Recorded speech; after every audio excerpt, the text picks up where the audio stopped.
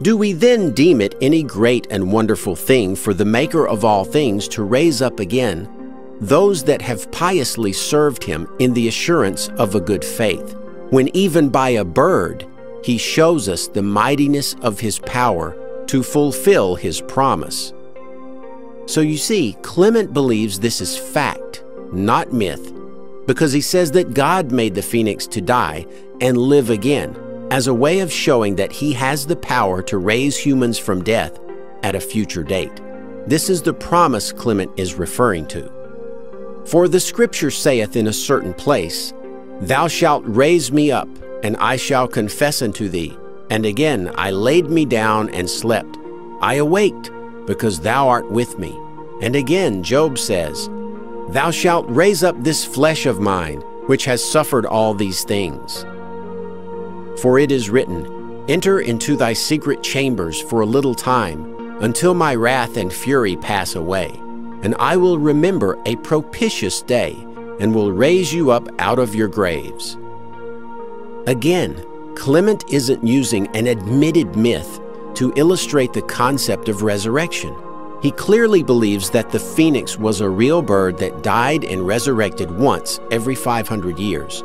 To Clement, the phoenix story was a fact which in his mind supported the idea that God would also raise humans in the final resurrection.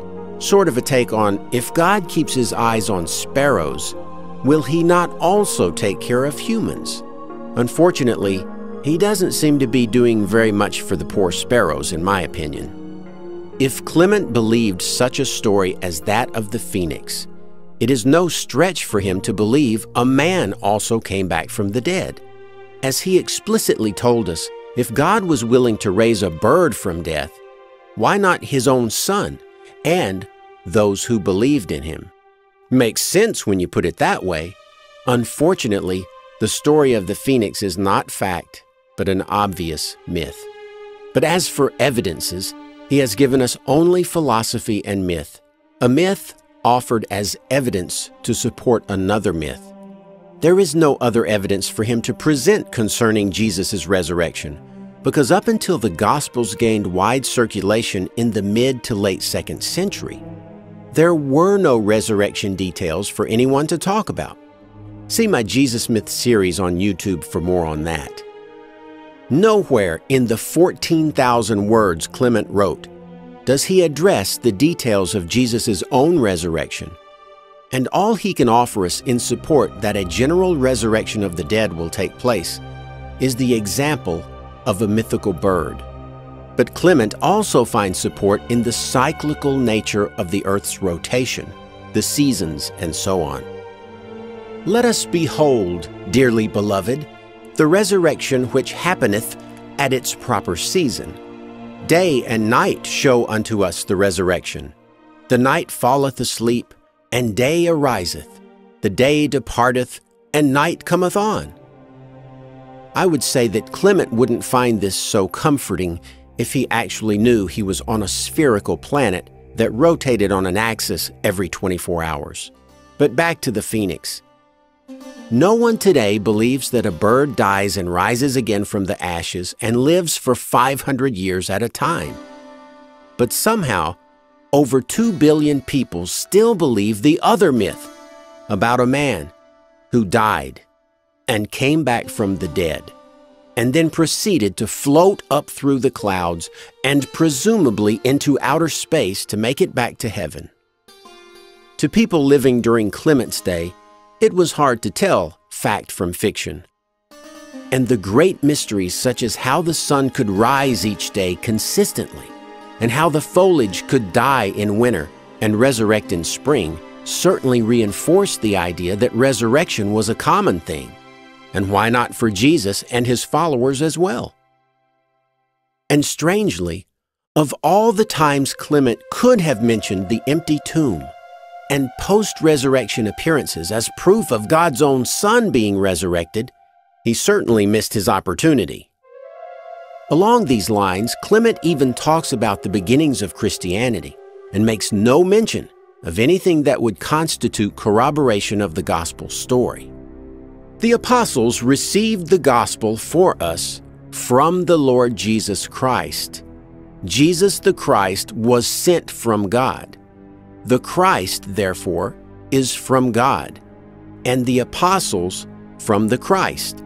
In both ways, then, they were in accordance with the appointed order of God's will. Having therefore received their commands, and being fully assured by the resurrection of our Lord Jesus Christ, and with faith confirmed by the Word of God, they went forth in the assurance of the Holy Spirit, preaching the good news that the kingdom of God is coming.